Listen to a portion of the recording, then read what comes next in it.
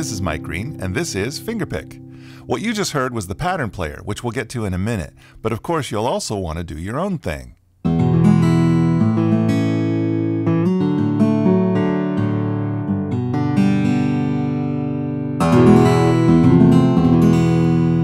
This guitar wasn't chosen by accident, by the way. I've recorded dozens of acoustics here over the years, and this is the guitar that usually wins when we try multiple guitars for a spot.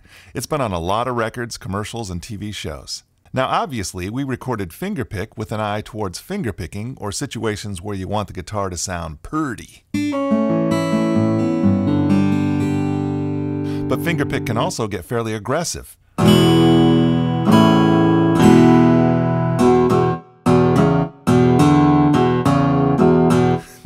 Don't get me wrong, if you're looking to do a bunch of rock and roll, I'm not so sure Fingerpick is really your best choice, but I do want to point out that it's more versatile than its name implies.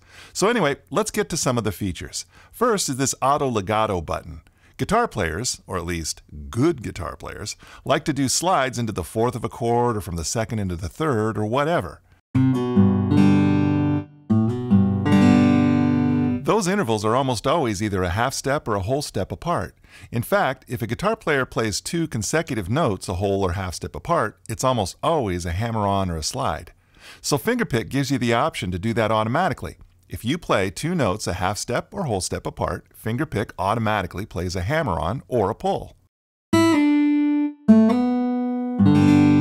This is especially typical when you play a hammer-on from the second into the third of a chord.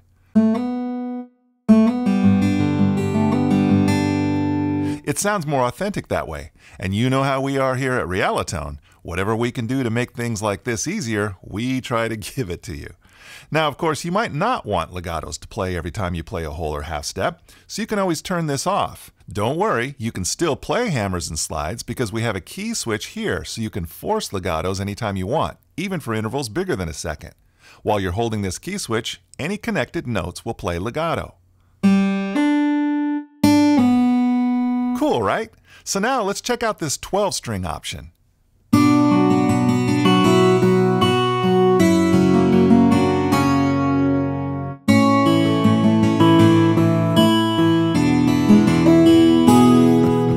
I'm not sure if that's exactly how it goes, but it's the best I can do right now. Anyway, for people who are not guitar experts, which is most people, here's how a real 12-string works. On the bottom three strings, there's an extra string that's an octave higher. So the difference between a regular guitar and a 12-string is this. And then on the high three strings, they add an extra string that's tuned in unison to the same note, not an octave. So it's like this.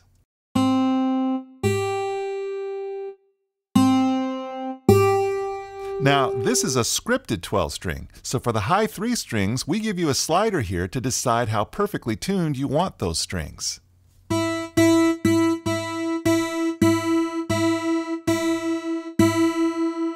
And since this is a scripted 12-string, we also have the ability to decide where the split point is, for when the two strings are an octave apart versus when they are in unison. In other words, it doesn't have to be the bottom three strings are in octaves and the top three strings are unison. You could even make it so all the strings are an octave apart. Okay, so now let's look at this capo selector. If you've seen Fingerpick players, you'll notice that they always seem to have a capo on the neck. Now you might be thinking it's so that they can play in a key that's easier to sing, which is often true. But a lot of the time, it's because they want the different tone that they get from playing higher on the neck. Check it out. First we'll play this pattern with no capo.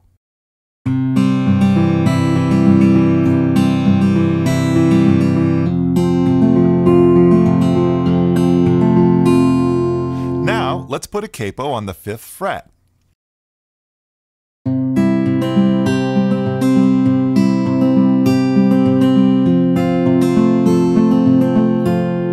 It's a more intimate sound, which is really useful. So for each string, we sample from open to way up the neck so that it's possible for you to get this tone.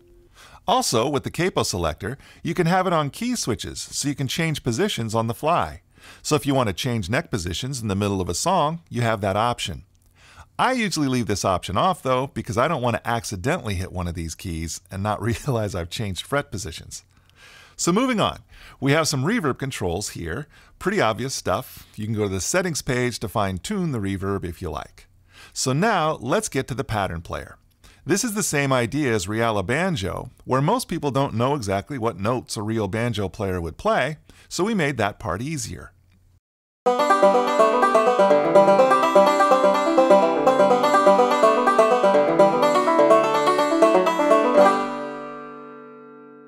Now, with acoustic guitar, I imagine a lot of people might think that they do know what to play, until they actually try to do it.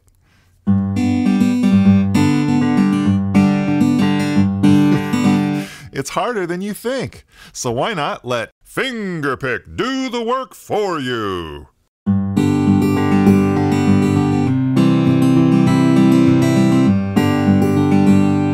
You just play chords in this section of your keyboard, the green keys, then Fingerpick plays patterns for that chord.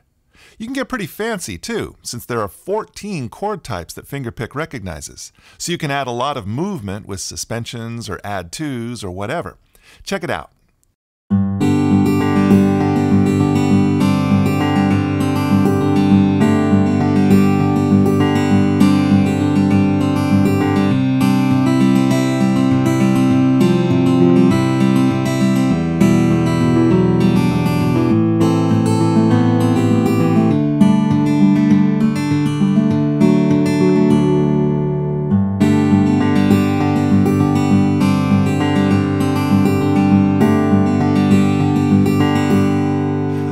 To say, that's a lot of fun. Now, of course, with these key switches, you can choose from other pattern styles.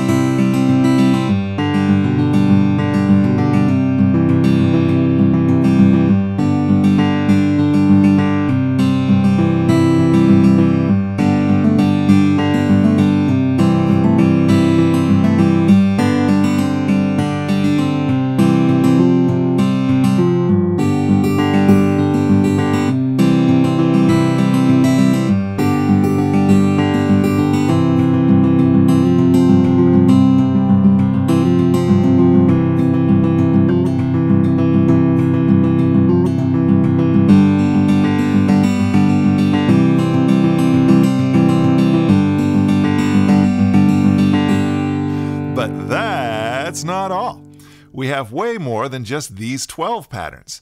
You can actually choose for yourself which patterns get assigned to each of these key switches. As of right now, we have 29 different patterns to choose from, but we'll keep adding more. So we just choose one, and now the key switch changes to that. And with a mellow one like this, you can put your own melody on top.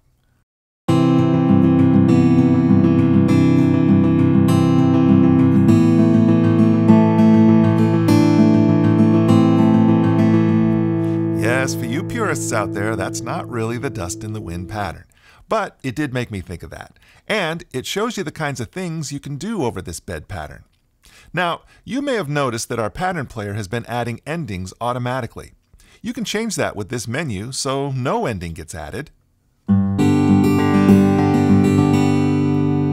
If you do that, then you can just play notes manually for your ending. Or you can have the pattern player automatically add a chord. Or my favorite is 2 notes on octaves. See, here at Realitone, we think of everything. Speaking of things we thought of, maybe you'd like to have the MIDI files of a pattern so you can use it in your sequencer. You could even control other guitar plugins that way. Of course, once you have Fingerpick, I can't imagine anyone ever using anything else, but you could. So here's how you do it. Just go right here to this MIDI drag and drop rectangle, click on it, then drag to a track on your sequencer. And there's your pattern in all its glory. So there are a few more controls here I'll explain. This speed control is for when your sequencer is set to a tempo that's twice as fast or slow as what you'd want. For most of these patterns, you'll want to be around 100 beats a minute, but maybe your sequencer is set to 200 beats a minute. boy, you don't want that, right? So we want Fingerpick to play at half speed. Perfect. So now let's take a look at this expression control. This tells Fingerpick how hard to pluck the strings. Now, you can do this with your mouse, or you can assign it to a knob or slider on your keyboard controller. Just right-click, then move the knob or slider on your keyboard controller that you want. Trust me, I'm moving a slider right now. Then click this Learn CC Number Automation, and presto! I can now make this slider work for my keyboard.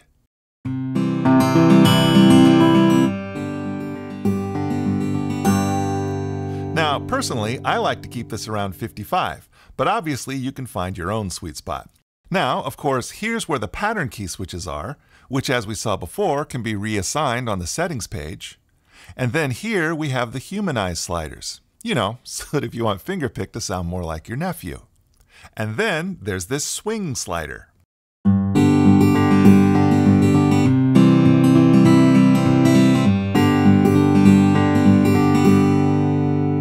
Now, even though you'll usually want straight 16ths, I like to add just a tiny touch of swing.